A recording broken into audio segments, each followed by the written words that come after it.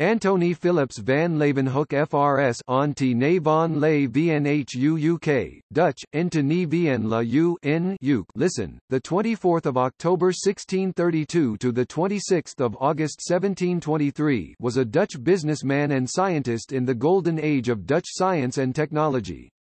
A largely self-taught man in science, he is commonly known as the father of microbiology, and one of the first microscopists and microbiologists.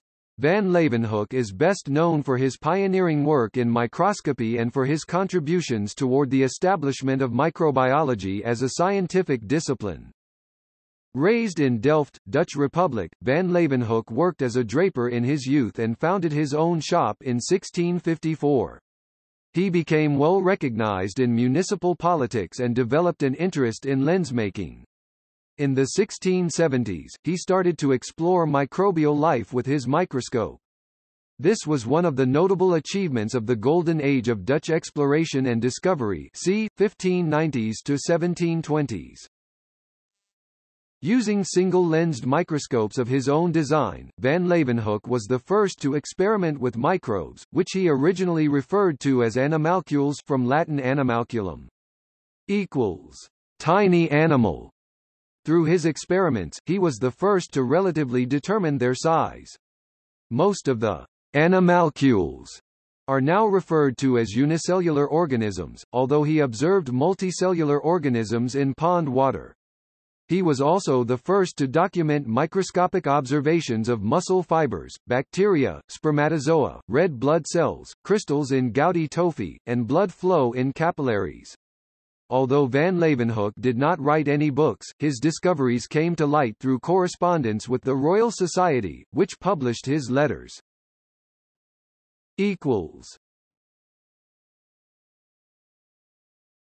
Topic: Early life and career.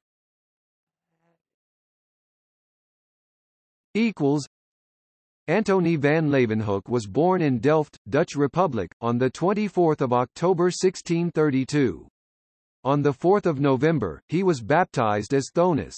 His father, Philips Antonie van Leeuwenhoek, was a basket maker who died when Antonie was only 5 years old. His mother, Margaretha Bel van den Berg, came from a well-to-do brewer's family. She remarried Jacob Jans Molane, a painter. Antonie had 4 older sisters, Margriet, Geertruid, Neeltje, and Catharina. When he was around 10 years old his stepfather died. He attended school in Wormen for a short time before being sent to live in Benthuizen with his uncle, an attorney. At the age of 16 he became a bookkeeper's apprentice at a linen draper's shop in Amsterdam, which was owned by the Scot William Davidson. Van Leeuwenhoek left there after 6 years. Van Leeuwenhoek married Barbara de May in July 1654, with whom he fathered one surviving daughter, Maria. 4 other children died in infancy. That same year he returned to Delft, where he would live and study for the rest of his life. He opened a draper's shop, which he ran throughout the 1650s. His wife died in 1666, and in 1671, Van Leeuwenhoek remarried to Cornelia Swamius with whom he had no children. His status in Delft had grown throughout the years. In 1660 he received a lucrative job as chamberlain for the Assembly Chamber of the Delft Sheriffs in the City Hall, a position which he would hold for almost 40 years. In 1669 he was appointed as a land surveyor by the Court of Holland. At some time he combined it with another municipal job, being the official wine gauger of Delft and in charge of the city wine imports and taxation. Van Leeuwenhoek was a contemporary of another famous Delft citizen, the painter Johannes Vermeer, who was baptized just 4 days earlier. It has been suggested that he is the man portrayed in 2 Vermeer paintings of the late 1660s, The Astronomer and the Geographer, but others argue that there appears to be little physical similarity. Because they were both relatively important men in a city with only 24,000 inhabitants, it is likely that they were at least acquaintances. Van Leeuwenhoek acted as the executor of Vermeer's will after the painter died in 1675.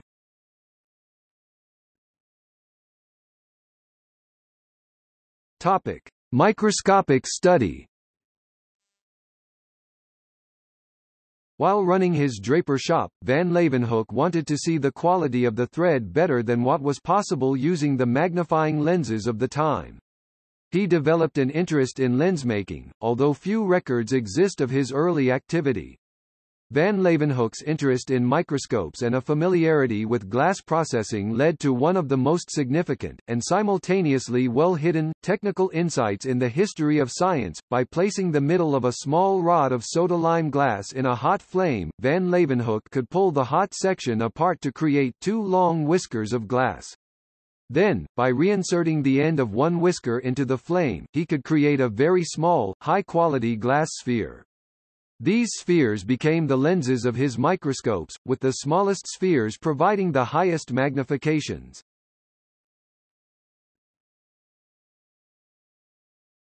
Topic: Recognition by the Royal Society.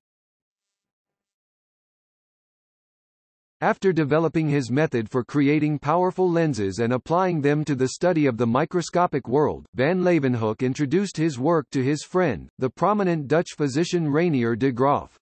When the Royal Society in London published the groundbreaking work of an Italian lensmaker in their journal Philosophical Transactions of the Royal Society, de Graaf wrote to the editor of the journal, Henry Oldenburg, with a ringing endorsement of van Leeuwenhoek's microscopes which, he claimed, far surpass those which we have hitherto seen. In response, in 1673 the Society published a letter from van Leeuwenhoek that included his microscopic observations on mold, bees, and lice. Van Leeuwenhoek's work fully captured the attention of the Royal Society, and he began corresponding regularly with the Society regarding his observations. At first he had been reluctant to publicize his findings, regarding himself as a businessman with little scientific, artistic, or writing background, but de Graaf urged him to be more confident in his work. By the time van Leeuwenhoek died in 1723, he had written some 190 letters to the Royal Society, detailing his findings in a wide variety of fields, centered on his work in microscopy. He only wrote letters in his own colloquial Dutch, he never published a proper scientific paper in Latin.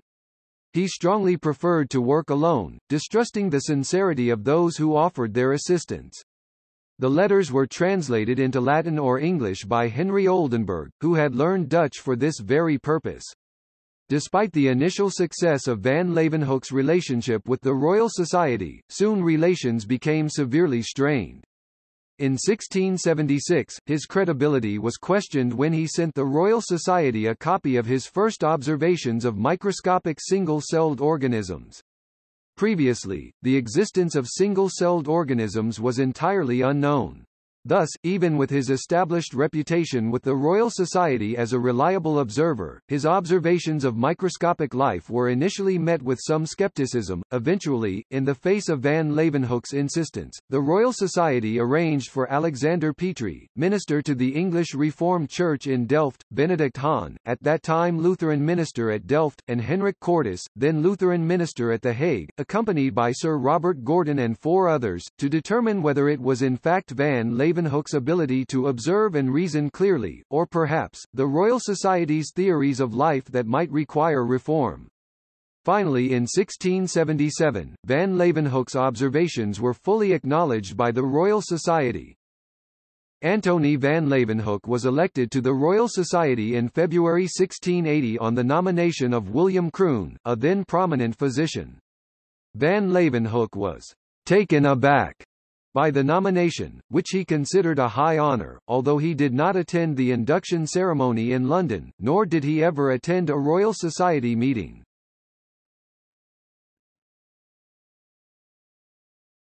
Topic: Scientific fame. By the end of the 17th century, van Leeuwenhoek had a virtual monopoly on microscopic study and discovery. His contemporary Robert Hooke, an early microscope pioneer, bemoaned that the field had come to rest entirely on one man's shoulders. He was visited over the years by many notable individuals, such as the Russian Tsar Peter the Great. To the disappointment of his guests, van Leeuwenhoek refused to reveal the cutting-edge microscopes he relied on for his discoveries, instead showing visitors a collection of average-quality lenses. An experienced businessman, van Leeuwenhoek believed that if his simple method for creating the critically important lens was revealed, the scientific community of his time would likely disregard or even forget his role in microscopy. He therefore allowed others to believe that he was laboriously spending most of his nights and free time grinding increasingly tiny lenses to use in microscopes, even though this belief conflicted both with his construction of hundreds of microscopes and his habit of building a new microscope whenever he chanced upon an interesting specimen that he wanted to preserve. He made about 200 microscopes with a different magnification. Van Leeuwenhoek was visited by Leibniz, William III of Orange and his wife, Mary II of England, and the burgomeester Mayor Johann Heidekoper of Amsterdam, the latter being very interested in collecting and growing plants for the Hortus Botanicus Amsterdam, and all gazed at the tiny creatures. In 1698, Van Leeuwenhoek was invited to visit the Tsar Peter the Great on his boat. On this occasion van Leeuwenhoek presented the Tsar an eel viewer, so Peter could study blood circulation whenever he wanted.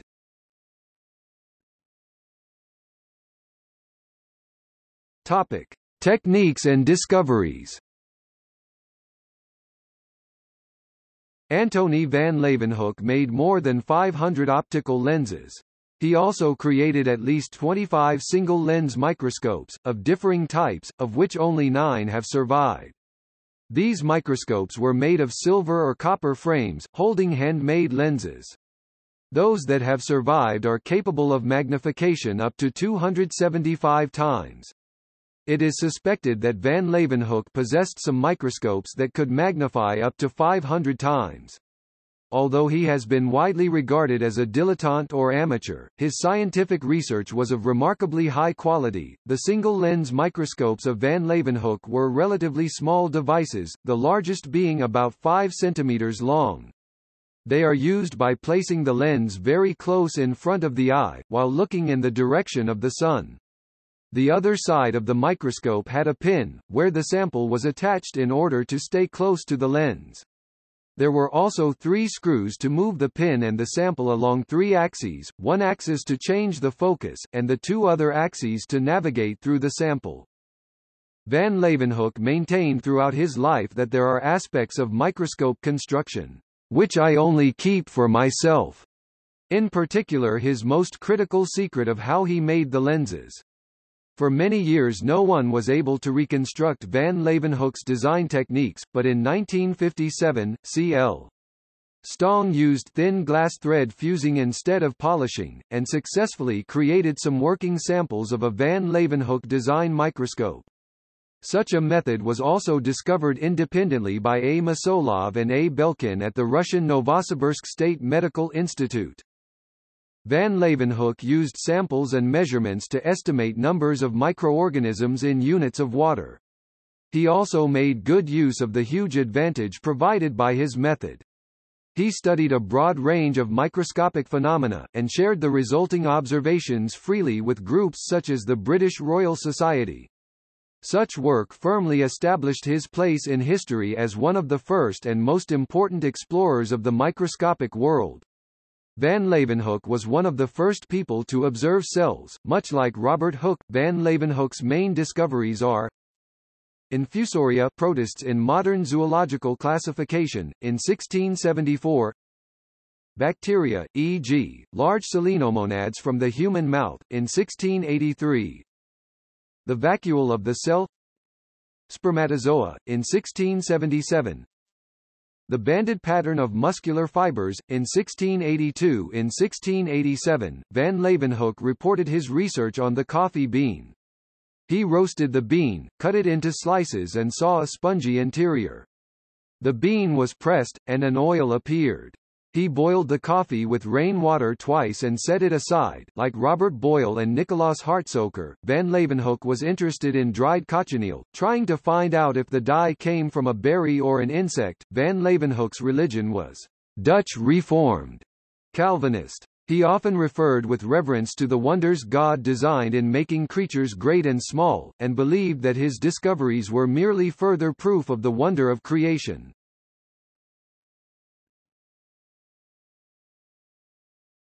Topic: Legacy and recognition. By the end of his life, van Leeuwenhoek had written approximately 560 letters to the Royal Society and other scientific institutions concerning his observations and discoveries.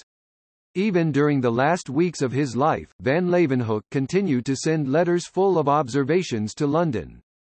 The last few contained a precise description of his own illness. He suffered from a rare disease, an uncontrolled movement of the midriff, which now is named van Leeuwenhoek's disease. He died at the age of 90, on 26 August 1723, and was buried 4 days later in the Oude Kerk in Delft. In 1981, the British microscopist Brian J. Ford found that van Leeuwenhoek's original specimens had survived in the collections of the Royal Society of London. They were found to be of high quality, and all were well preserved. Ford carried out observations with a range of single-lens microscopes, adding to our knowledge of van Leeuwenhoek's work.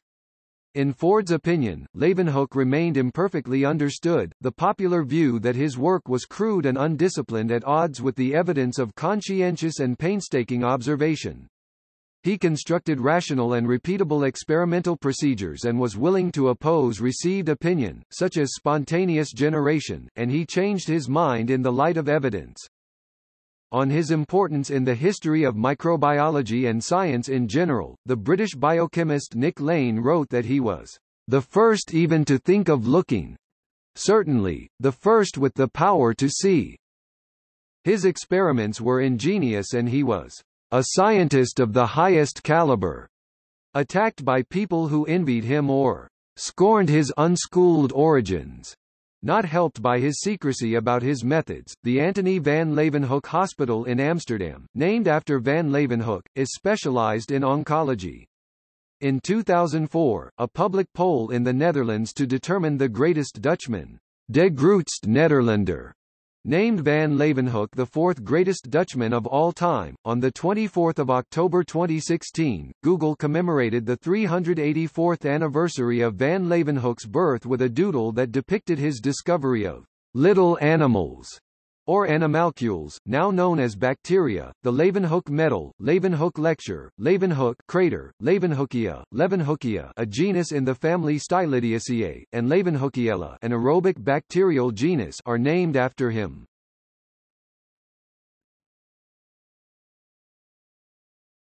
Topic. See also: